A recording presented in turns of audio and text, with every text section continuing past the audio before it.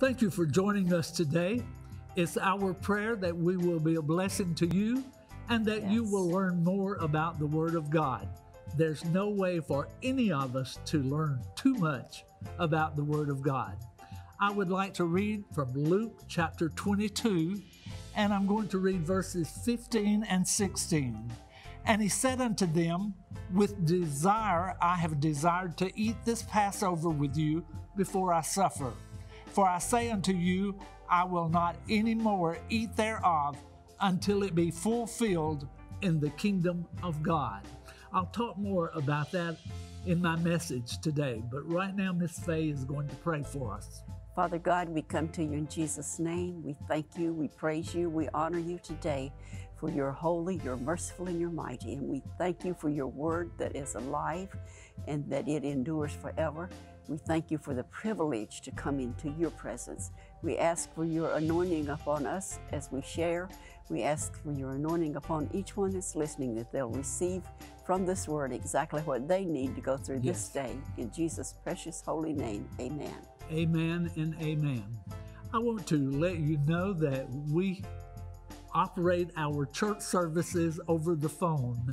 And so if we are a blessing to you today and you would like to hear more of us as we teach and preach the Word of God, if you will call at the end of this program, we will tell you how you can attend our services right from your home every Sunday and every Wednesday. So keep that in mind. But right now we want to emphasize the importance of studying the Bible. It's the Word of God, and it will help us to build our faith so that we can receive the blessings that God wants us to have. Amen. Amen. Amen. Last week when we left off, we were talking about what you and I will experience when we get to heaven. Some of the things that we'll be involved in. And one of the major things that we will be getting to do is to worship Almighty God. If you will recall, John had been caught up in the Spirit and was able to enter into heaven in the Spirit and see the things that were happening there. So he was able to write about those things, and that helps us to know what we will experience and what we will get to participate in once we get to heaven. Now, again, he was very, very impressed with the kind of worship that was going on there in heaven, with all of those who were gathered around the throne of God, bowing before him and offering up praise and worship to him. We will actually get to do that. Won't it be exciting to kneel before our Heavenly Father and also before our Lord Jesus Christ and get to offer up praise and thanksgiving and worship to Father, Son, and Holy Spirit? Well, there's a great event that's going to take place, and we'll definitely get to participate in that great event. And it's called the Marriage Supper of the Lamb. And this will occur after we have been entered into heaven. We will have seen God, we will have seen Jesus, and we will get to be married to Jesus. And that's exciting. Now, through faith, we already are one with Jesus, and Jesus is one with us. But the actual ceremony, so to speak, will take place after we get into heaven with the Lord Jesus Christ. Miss Faye's going to read about this from the book of Revelation, chapter 19, verses 1 and then 6 through 9. Miss Faye. Revelation 19, verse 1. And after these things I heard a great voice of much people in heaven, saying, Hallelujah, salvation and glory and honor and power unto the Lord our God. Verse 6. And I heard as it were the voice of a great multitude, and as the voice of many waters, and as the voice of mighty thunderings, saying, Alleluia, for the Lord God omnipotent reigneth. Let us be glad and rejoice, and give honor to him, for the marriage of the Lamb is come, and his wife hath made herself ready. And to her was granted that she should be arrayed in fine linen, clean and white. For the fine linen is the righteousness of saints. And he said to me, Write, blessed are they which are called unto the marriage supper of the Lamb. And he said to me, These are the true sayings of God.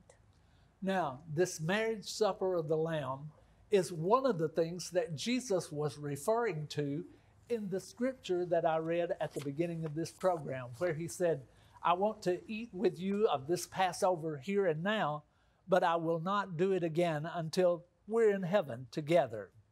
And that was a reference to the fact that the marriage supper of the Lamb would be taking place once we're in heaven. Now, we know that Jesus is going to be the bridegroom, no question about that. But Miss Faye has just read some verses that describe the bride of Christ. And that's exciting, how that the righteousness that the saints have will make it possible for them to be robed in white, like that of a bride. Well, to get a maybe clearer understanding of this marriage and the bridegroom and the bride, I'm going to ask Miss Faye to read some scripture from Ephesians that talk about husband and wife here on earth and that relationship, and then we will see how that carries over into heaven for the marriage supper of the Lamb. So Miss Faye, if you'll read from Ephesians chapter 5, verses 22 through 33, please. Ephesians 5, beginning verse 22. Wives, submit yourselves unto your own husbands as unto the Lord. For the husband is the head of the wife, even as Christ is the head of the church, and he is the Savior of the body. Therefore, as the church is subject unto Christ, so that the wives be to their own husbands in everything. Husbands, love your wives, even as Christ loved the church, and gave himself for it, that he might sanctify and cleanse it with the washing of water by the word, that he might present it to himself a glorious church, not having spot or wrinkle or any such thing, but that it should be holy and without blemish. And so ought men to love their wives as their own bodies. He that loveth his wife loveth himself. For no man ever hated his own flesh, but nourisheth and cherisheth it, even as the Lord the church. For we are members of his body, of his flesh, and of his bones. For this cause shall a man leave his father and mother, and shall be joined unto his wife, and they two shall be one flesh. This is a great mystery, but I speak concerning Christ and the church. Nevertheless, let every one of you particular so love his wife even as himself, and the wife see that she reverence her husband. So Miss Faye has just read some verses that tell about the relationship between a husband and wife here on earth, how that both are to love each other, they are to submit to each other, they are to work together as if they are one. And the writer says that's the way it's going to be whenever we enter into heaven and the marriage supper of the Lamb takes place. We will be united as one with the Lord Jesus Christ. He is the head, we are the body. We make up members of the body of Christ. And we are known in these verses of Scripture as the church. That is, we are believers in the Lord Jesus Christ who accepted him while on earth as our Lord and as our Savior. And we committed ourselves even while we were on earth that we would love him and that we would allow his love to fill us and to bring us closer and closer and closer to him, so that whenever we do get into heaven, be it by way of the grave or by the rapture, we will be at this point called the marriage supper of the Lamb, united with the Lord Jesus Christ. Now, this is going to take place in heaven, and whenever we were studying about the 5 wise virgins, we learned that they had their lamps all trimmed and burning, and they were ready to go in with the bridegroom. Well, We are the saints of God. We are the church, and we are able to enter in when Jesus calls us up to meet him in the air, or if we should go by way of the grave. We will be present, all of us, if we're believers in the Lord Jesus Christ, whenever this marriage supper of the Lamb takes place, and he will eat with us again. Talking about a party, it's really going to be an awesome party. Now then, I want to talk about the term marriage and marriage supper that Miss Fay read about in Revelation 19. It's related to the Jewish marriage customs in Bible times. We find that there were 3 major steps that were involved in the Jewish marriages. The first step was the betrothal, the establishment of the marriage covenant that bound the man and the woman together as husband and wife. Whenever we would call it engagement took place, it was as serious as if they had already been bound together in the ceremony of marriage. But whenever Jesus makes a promise, he keeps it. And that's what he has done for us. He has promised us that by our believing in him and asking him to come into our hearts and lives, that he will be married to us and with us. Miss Fay, let's go to Malachi chapter 2 and verse 14, please. Malachi 2, verse 14. Yet you say, wherefore? Because the Lord hath been witness between thee and the wife of thy youth, against whom thou hast dealt treacherously. Yet is she thy companion and the wife of thy covenant. So the bride is the church, and Jesus has made a covenant with us that we will enter into heaven with him whenever the rapture takes place, or if we go before that time, we still will be in heaven with him. And then the time will come during the 7-year period that we will actually be in heaven, wherever heaven is at this point in time. Now, there's more to the story than what I'm telling you at this point, so don't go away. There's more excitement to come. But anyway, Jesus has made a covenant with us, and hopefully we have accepted that covenant and declared it to be our relationship with the Lord Jesus Christ. Miss Fay, let's go to Matthew now, chapter 1, verses 18 and 19. Matthew chapter 1, beginning verse 18. Now the birth of Jesus was on this wise, when as his mother Mary was espoused to Joseph, before they came together, she was found with child of the Holy Ghost. Then Joseph, her husband, being a just man, and not willing to make her a public example, was minded to put her away privately. Now, I put these verses of scripture in here to show you that it's Jesus' desire to be married to us, the believers, the church, the saints. And with that commitment that Jesus has made to us, he will not turn his back upon us. He will keep us in the palm of his hand. He will keep us in his heart as long as we keep him in our heart. Just as Joseph did not turn his back on Mary, neither will Jesus ever turn away from us. If any turning is done, it would be us away from him. But God forbid that that ever happen. Rather than our turning away from him, we need to desire to draw closer and closer and closer.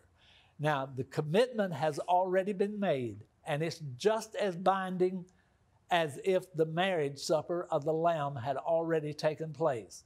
So the marriage supper of the Lamb will be the ceremony. It will be the official declaring that we are united one with the Lord Jesus Christ. Praise God. So this is going to take place when we get to heaven at some point during the time that we are there. And again, I will talk more about what's going to happen on down the road. Right now, Miss Faye, let's go to 2 Corinthians chapter 11 and verse 2, please. 2 Corinthians 11, verse 2 says, "For I am jealous over you with godly jealousy, for I have espoused you to one husband, that I may present you as a chaste virgin to Christ." So we are to make that commitment to the Lord Jesus Christ just as he has made the commitment to us. And again, it's just as binding, or at least it should be just as binding as if the marriage ceremony had already taken place. We are to give our all to the Lord Jesus Christ, spirit, soul, and body, because Jesus has already given himself to us and for us so that we can be united as one with him. Now, that was the first step. That was the commitment being made. The second step was the taking of the bride or wife by the groom from her house to the father's house. This is interesting to me. The wedding was, in the Jewish way of doing things, was to take place at the father's house. Miss Faye, John chapter 14, verses 2 and 3, please. John 14, beginning with verse 2, "In my Father's house are many mansions. If it were not so, I would have told you. I go to prepare a place for you. And if I go and prepare a place for you, I will come again and receive you unto myself, that where I am, there you may be also." Those are familiar verses of Scripture. And again, Jesus is saying, I am going to receive you from where you are into my presence, and together we will enter into the Father's house. I've already gone there. I've prepared everything that's necessary for the wedding to take place. And so I will catch you away, or if your spirit is already in heaven, it will be reunited with your glorified body. We who are alive and remain here on earth at that catching away will be glorified as well. And so we will enter into heaven with the Lord Jesus Christ, which is the Father's house. Hallelujah. And it's there that the marriage supper of the Lamb will take place. Miss Faye, let's go to Psalm 45, verse 14, please. Psalm 45:14, "She shall be brought forth unto the king in raiment of needlework. The virgins, her companions that shall follow her, shall be brought unto thee." So remember the description that Miss Faye read from the book of Revelation about how beautifully the bride is going to look whenever she enters in for the wedding to take place. And in the verse that Faye just read, it says that the companions or the bridesmaid will accompany her in for the wedding. So we talked about the 5 wise virgins earlier. In fact, we went much into detail several weeks ago in describing what was going to take place. Now, this taking of the bride was usually done at night, approximately 1 year after the engagement had taken place. Now, some people here on earth get married just almost instantly after they meet each other. But in the Jewish custom, usually it was a period of a year that they waited from the time that they first committed to each other before they actually got married. So the marriage ceremony was carried out once the couple, the bridal party, got to the father's house. So probably right after the rapture takes place, that's when the wedding ceremony is going to begin and the marriage supper of the Lamb will take place. And you know, there is no limit on how long that ceremony and that party, that ceremony is going to take, how long it will be. Possibly the 7 years that we are in heaven before returning back to earth. And I'll talk more about that at a later point. But in harmony with this custom, the marriage supper of the Lamb must begin shortly after Christ takes his bride, that is the church, and they get into the Father's house. Following their entrance there, the marriage will occur.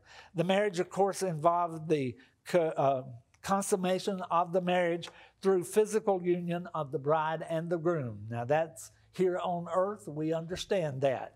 But there will be a united of the body of the Lord Jesus Christ with the head, which is Jesus Christ.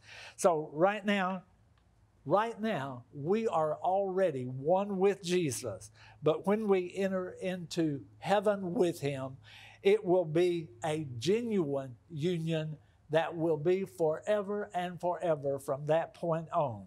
We will be in a glorified form, just as Jesus is. Remember when he arose, he took on a glorified form? Well, we will do exactly the same.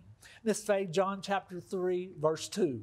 John 3, verse 2, Beloved, now are we the sons of God, and it doth not yet appear what we shall be, but we know that when he shall appear, we shall be like him, for we shall see him as he is. Now listen to this statement. After the marriage was consummated, the groom announced, we're talking about Jewish custom, the groom announced the consummation to his friends who were standing outside the bridal chamber. Well, whenever we are united as one with the Lord Jesus Christ officially through the marriage supper of the Lamb, there will be rejoicing all over heaven. All of the people who are there will join in the party. There will be excitement. There will, I'm sure, be singing. There will be dancing. It'll be a grand and glorious time whenever it's made official that the church has become the union or united body with the Lord Jesus Christ. Miss Faye, what is Psalm 19:5? What does that say? Psalm 19:5 says, which is as a bridegroom coming out of his chamber and rejoiceth as a strong man to run a race. And let's go to John chapter 3 and verse 29, please. John 3:29 says, he that hath the bride is the bridegroom. But the friend of the bridegroom, which standeth and heareth him, rejoiceth greatly because of the bridegroom's voice. This my joy, therefore, is fulfilled. So after the groom steps out from the bridal chamber and makes the announcement that the marriage has been consummated, then that's when there's going to be so much shouting in heaven. It's going to be really exciting. Miss Faye, let's bring this to a close today with Matthew 22, verses 2 through 4. Matthew 22, beginning with verse 2. The kingdom of heaven is like unto a certain king, which made a marriage for his son, and sent forth his servants to call them that were bidden to the wedding, and they would not come. Again, he sent forth other servants, saying, Tell them which are bidden, Behold, I have prepared my dinner. My oxen and my fatlings are killed, and all things are ready. Come unto the marriage. So here we have the scripture that tells us the marriage had taken place. It was now official. We are one with Jesus. And that's the third step, except for the shouting and the rejoicing that's going on. And most likely, this ceremony would last at least 7 days, according to the Jewish custom. And there in heaven, it may last for 7 years. I don't know just how long, but it is going to be a grand and glorious time. And nobody is going to be left out of the party. Everybody in heaven is going to get to enter into this time of rejoicing. And the groom will make certain that his bride is getting to participate in all of the rejoicing and all of the excitement that's going on. It's going to be an awesome time when we get to heaven and married to Jesus. Do you have prayer requests? Please call or write to us. You can support Revelation of the Word by first praying for God's anointing to be on this ministry. If you feel led to send a financial offering, you can send your gift to Revelation of the Word Ministries, 205 Liberty Lane, Madison, Tennessee, 37115.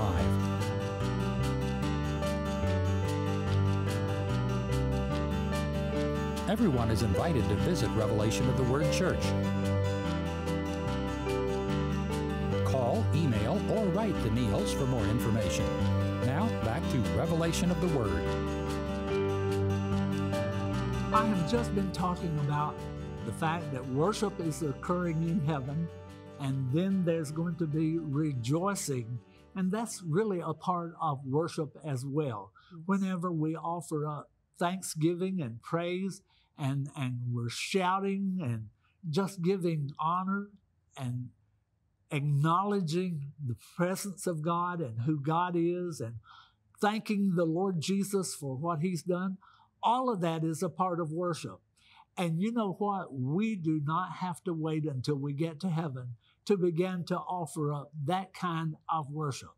In fact, the Bible says God is a spirit, and they that worship Him must worship Him in spirit and in truth. Now, we have the Holy Spirit right here with us, and He makes it possible for us to worship in spirit. And we know that the Word of God is truth. So as we're offering up praise and worship under the anointing of the Holy Spirit, God is receiving that praise and worship just as much as if we were already there kneeling before His throne. So I encourage you, get out of your shyness. Begin to rejoice in the Lord. Yes. Tell Him how much you love Him and how much you appreciate what's going to take place whenever we all get to heaven. How that we will get to see Jesus and be married to Jesus and actually get to dwell with Him from that point forward. That's going to be so exciting. So go ahead and begin to thank God just for that opportunity that we have as believers in the Lord Jesus Christ. And I assure you, blessings will come to you here and now. And remember, folks, God loves you, and we do too. We really, really do.